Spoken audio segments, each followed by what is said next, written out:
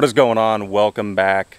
Hopefully everybody has been somewhat enjoying their summer, but probably like myself, you're ready to get back into the stand, into the blind, ready, probably getting some decoys around, getting everything cleaned up, getting organized. I know that's what we're doing. Probably going to get the decoys cleaned up and the trail organized here within the next week or so. Believe it or not, goose season here in PA, early season starts up the 1st of September, so hopefully we'll have some good videos coming out for you guys there. But I've been shooting my bow a lot and got this new Matthews V3 set up, and I am setting up some new arrows. So I figured this would be a great opportunity to give you guys some tips and tricks that I do when I'm selecting an arrow shaft and just trying to build the best possible setup for my bow and what I'm doing. And a lot of that comes down to building an arrow with a purpose and keeping in mind some crucial aspects to arrow builds that I've learned over the years. And I've been blessed enough to shoot competitively with some of the best archers in the world and learn a ton from them. So everything that I'm going to share here is not necessarily my knowledge. This is collective knowledge from a bunch of really good guys who were willing to share their info with me when I was new to the competitive archery scene, and hopefully it helps you guys. I know when I started doing some of this stuff, it absolutely shocked me, and I was amazed at what effort would go into building a super consistent, accurate arrow, and I want to share that with you. So that's what today's video is going to be about. I'm going to try to keep it short, but it is a lot of info and it's a lot of talking. So hopefully you could stomach me talking to you for a little bit, and I'm going to show you some real world examples here on the arrows that I'm going to be building. So stay tuned. Alright guys, so I had to sit down because this is going to be a doozy, and like I said, I'm going to try to keep it short and to the point and just give you the info you need, but it is going to be a lot of talking. Hopefully if it's interesting to you, you should learn something, especially if you're new to archery. Hopefully I can give you some info here that's going to make you feel more comfortable picking an arrow, and if you want to try your knack at building. I highly recommend it, guys. It's not that hard, and I find it very relaxing and fun. I enjoy building arrows.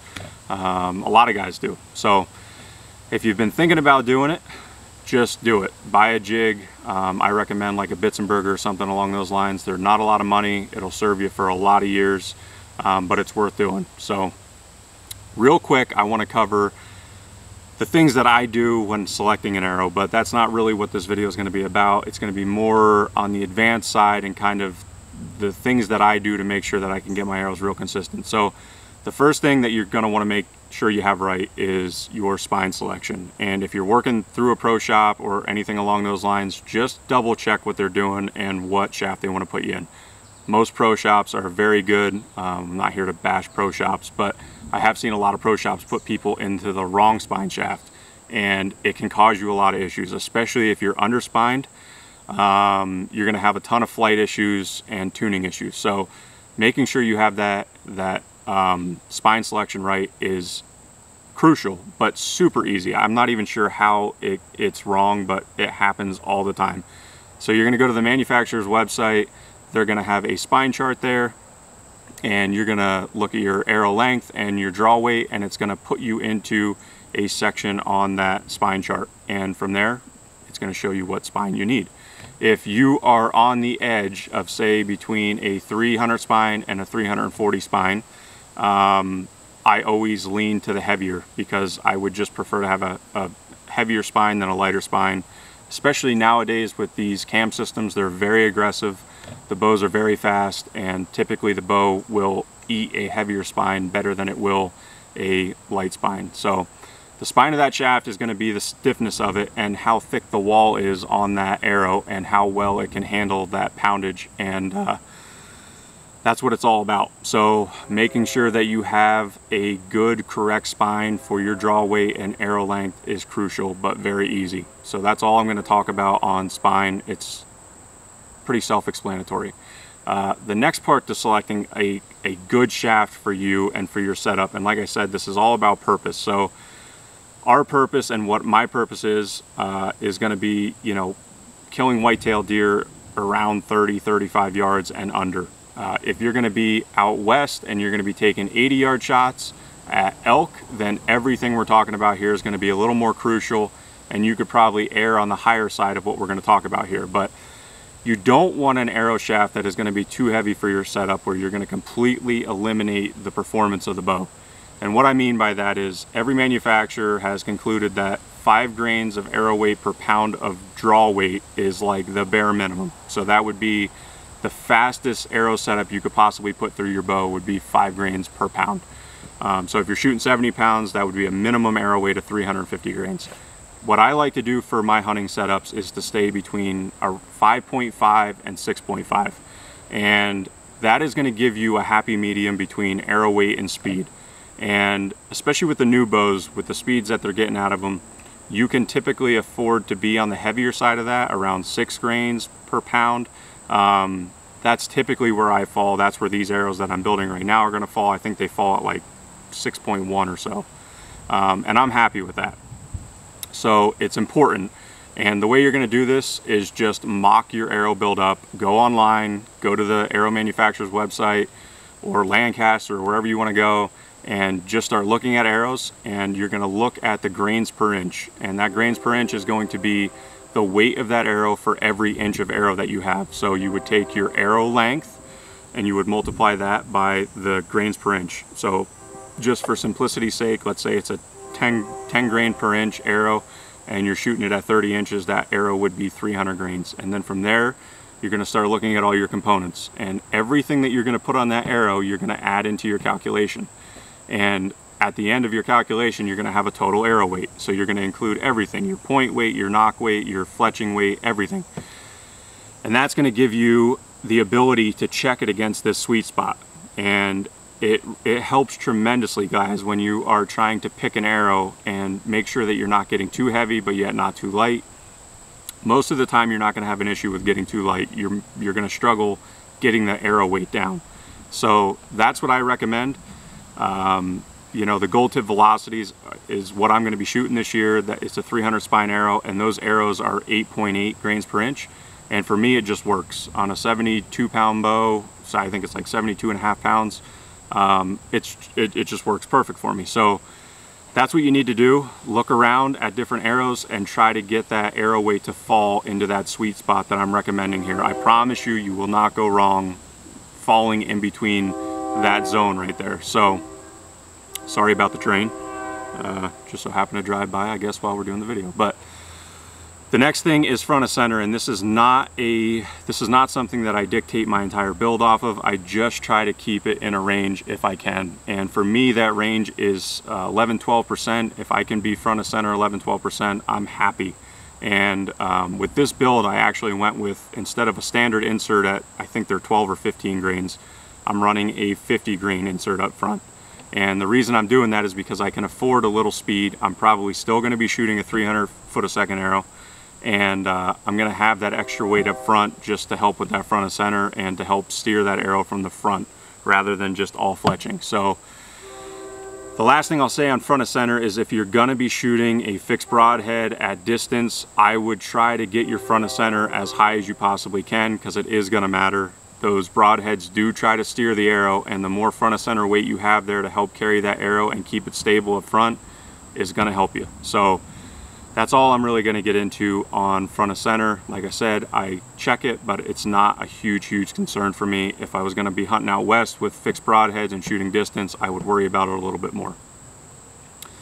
So the real nitty-gritty of this, and what I really want to get into on this particular video, is going to be weight sorting components. And this is why I'm advocating to try your knack at building arrows, because you are going to be able to build a much more consistent arrow, an accurate arrow, and when you're done, I promise you the outcome is probably going to be better than what your pro shop is giving you, and rightfully so. Those guys are doing it for, you know, a living. They're trying to get arrows done and built, and they just don't have the time to put into them like me or you would. So this is what's going to happen. You're going to get all of your components. You're going to select your arrow shaft. You're going to get it cut down to length. If you don't have the ability, have your pro shop do it. I highly recommend, this is another tip, you can spin them on an arrow spinner and check for straightness, and you will see some wobble on probably both ends of the arrow. My recommendation to you is trimming a little bit off of your nock end no matter what.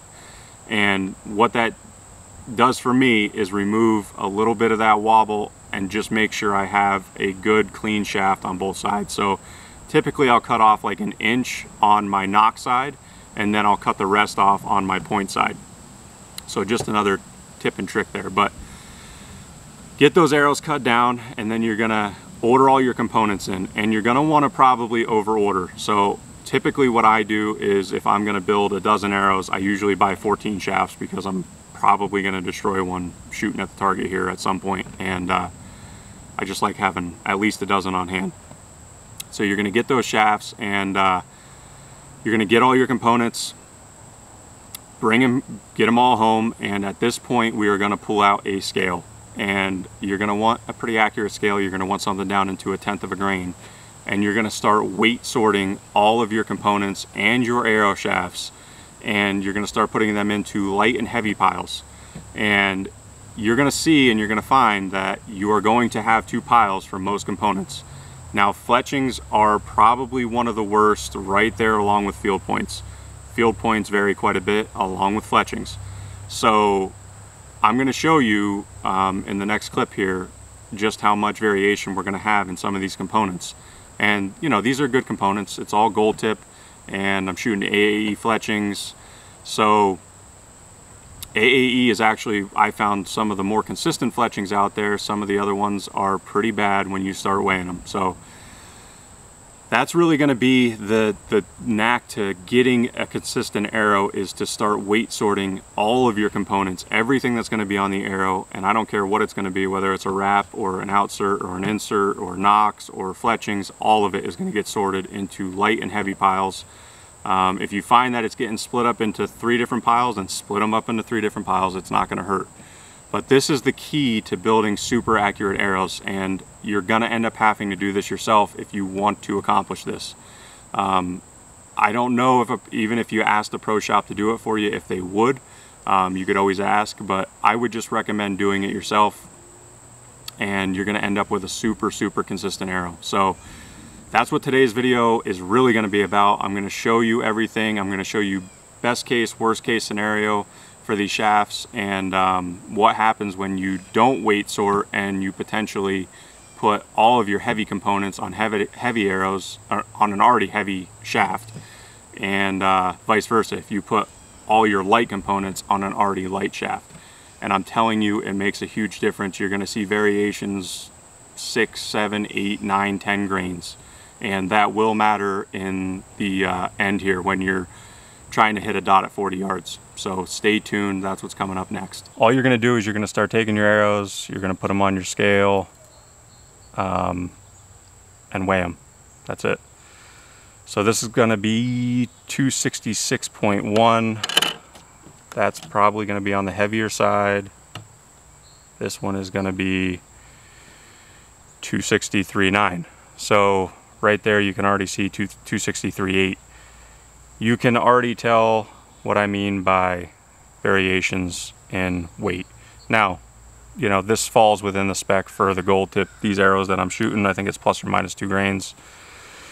So, you know, that's common, but you're gonna go through each and every arrow and you're gonna start setting them in piles. You'll have a heavy side and a light side, or however you wanna sort it, whatever's easier for you, but you're gonna sort it. So that one's 265.8. And you're just going to keep going through them. Now, like I said, this is going to go for every component that you have that you're going to be throwing on an arrow. I don't care if it's an outsert, if it's a wrap, it doesn't matter what it is. Your points are honestly one of the worst. They're one of the biggest culprits for variation. They're terrible, some of them. So fletchings, I already have these split up into 2 groups. They're falling at like 9.3, 9.4. 9.3, 9.3, and then I have a lighter side, which is around 9 grains, 8, 9, 9. And you're gonna just keep doing this for everything until you get it sorted out. That's why I always overbuy on components. 9. Okay. So then we'll go with point weight here, and I think I have 2 picked out here that are pretty drastic. So that's 99 grains. That's supposed to be a 100 grain point. And then this one is 100.2. So that's 1.2 grain swing right there in your field point. Now I just had these points laying around. You can obviously get better points. Same thing is going to go for inserts. So you'll see some of these here. These are on the lighter side, I believe. Yeah, so 49.8 for that. And then I have some heavier ones over here.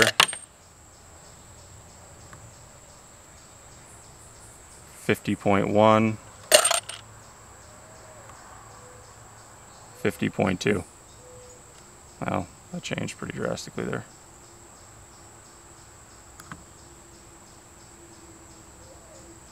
$50.1.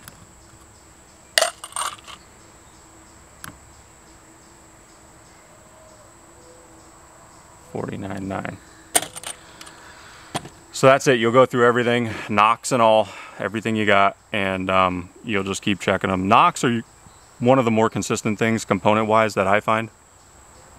So what we're going to do now is we're going to take one of our lightest arrows to start with nothing on it, and we're going to add light components to it. So this would be worst case scenario, but not an uncommon scenario, right?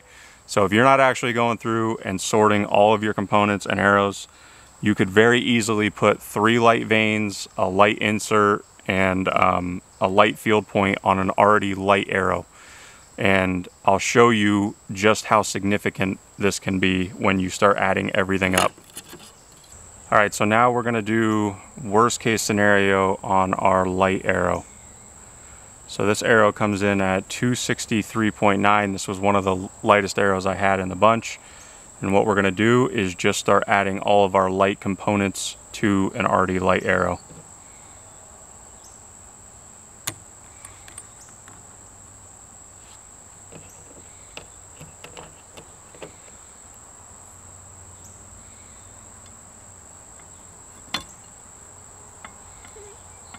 Gotta get everything piled up on there.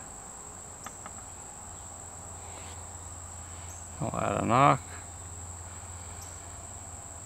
And right there, you are at 445 flat. Okay, so this is our lightest arrow with our lightest components. So now we're gonna do our heaviest arrow with our heaviest components.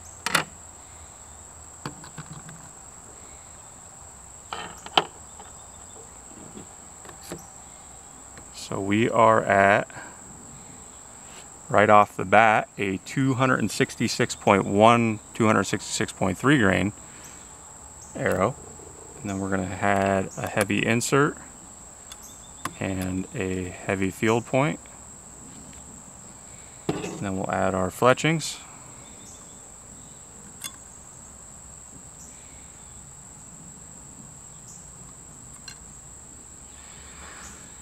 And you will see that we end up with a 453.5 grain setup. Significant, guys. This is a significant change, and it will cause significant problems in accuracy, especially at distance. When you start pushing an arrow, that kind of variation between 2 arrows out of the same bow at 60 or 70 or 80 yards, it is going to be a drastic change. Your point of impact will change dramatically. So this is the whole reason we do this. So as you can tell, guys, it is no joke the difference that you can get when you start stacking your heavy components on an already heavy arrow to start out with, and vice versa. That change just between those 2 mock-up builds is enough to drop you probably 4 or 5 inches at 60 yards, maybe more, depending on the bow and the speed and the setup that you have going on. So this is the trick and the knack to building accurate arrows and an accurate setup that is gonna perform over all 12 of your arrows. And I know it doesn't happen a lot because You know, a lot of guys are getting their arrows built by pro shops. That is not uncommon. I did it for years before I really got into the competitive side of archery and, you know, trying to make sure everything's perfect. So I'm not knocking those pro shop guys. You know, they don't have the time to spend on each individual arrow like me or you. So that's why I'm kind of going over this with you and showing you just how dramatic these changes can actually be. And maybe it'll give you enough incentive to go out and try and build your arrows yourself. It definitely takes more time. You know, overbuying on some components, it'll cost you a few extra bucks. But in my opinion, it's worth it. You know, we spend a lot of money on this sport, and obviously we owe it to the animals. We're trying to make good, clean kills, and just making everything the best you can possibly make it is vitally important to me.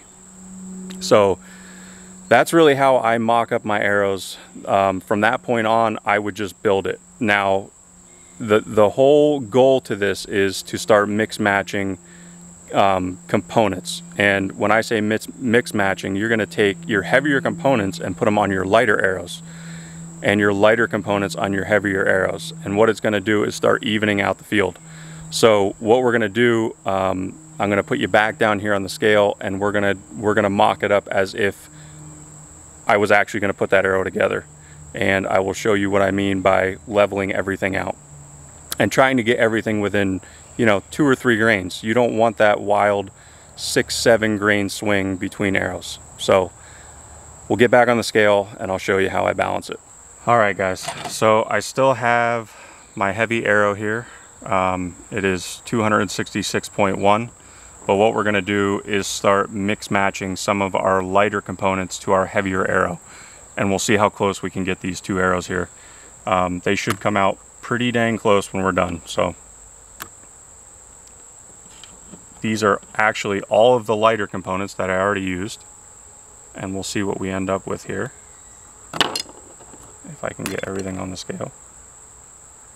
I usually put 2 pieces of tape on this scale to hold everything, but I don't have it on there right now.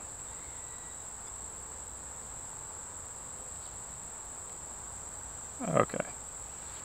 So everything's on that scale except for a knock.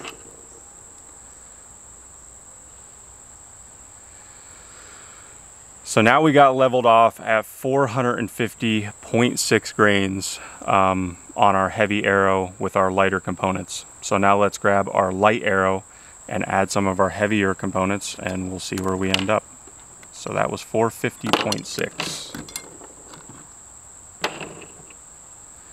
Take this arrow out of the way. So now we got our lighter arrow at 263.9. We're going to add a heavier point, heavier insert, grab these 3 fletchings, lay them on there, and then we'll grab a knock.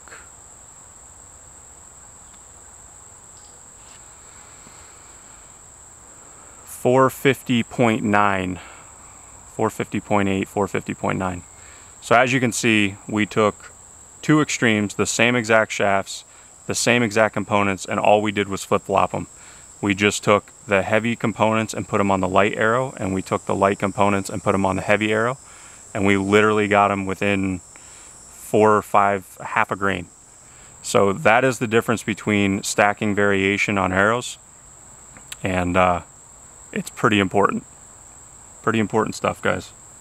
All right, so hopefully you can see what I mean by mixing and matching your light components with your heavier and lighter arrows, and how much of a difference it can make. I mean, we took the first test where we did worst case scenario and put all the heavy components on the heavy arrows and all the light components on the light arrows, and we were 6-7 grains difference between the 2 arrows, to where what we just did now, where we put the lighter components on the heavier arrow and the heavier components on the lighter arrow, and we were able to get them within a half a grain. So that is a huge difference, guys, and I'm telling you that you will have a more accurate setup and a more accurate bow just by doing this. So I hope you guys enjoyed this. I'm not going to go through the actual building of the arrow. There's a ton of really good stuff out there on just gluing vanes on and gluing inserts in. This was more about setting an arrow up and how to make sure that you're building an accurate arrow. As far as the actual, process of gluing a fletching on, it's pretty simple. There's a lot of good jigs out there. Bits and Burger's a great one for the money if you're looking for one. So that's really it. I just wanted to cover how I come up and mock up my builds and make sure that I'm getting all my arrows consistent between each other. It's really important. So hope you guys enjoyed it. If you have any questions, let me know, and I will catch you on the next one.